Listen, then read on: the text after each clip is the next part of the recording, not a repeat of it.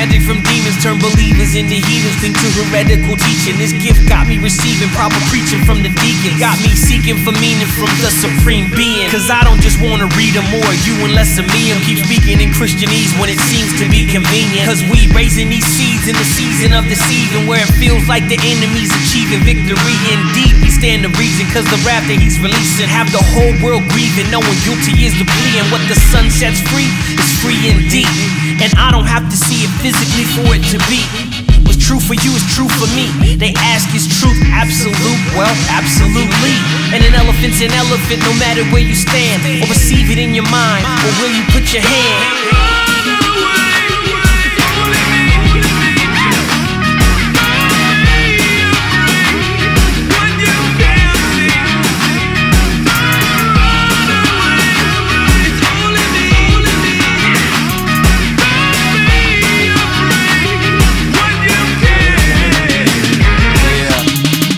Man foolish, trying to number the stars with a brain he still can't explain. And I'm the naive one, write your textbooks, tell me what's real. Your entire empire's a card castle, chill. I don't sit with counterfeits, time waste, listen. When the truth walks in the building, it's obvious.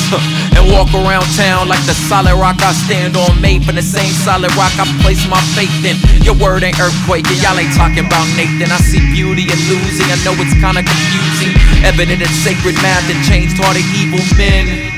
I am not at all kidding. I don't fear the unknown. I know who's all-knowing and all-present. Embrace them eternal life lessons, monuments of glory, sitting in them sentences, a monstrous monologue. I admonish you to acknowledge this.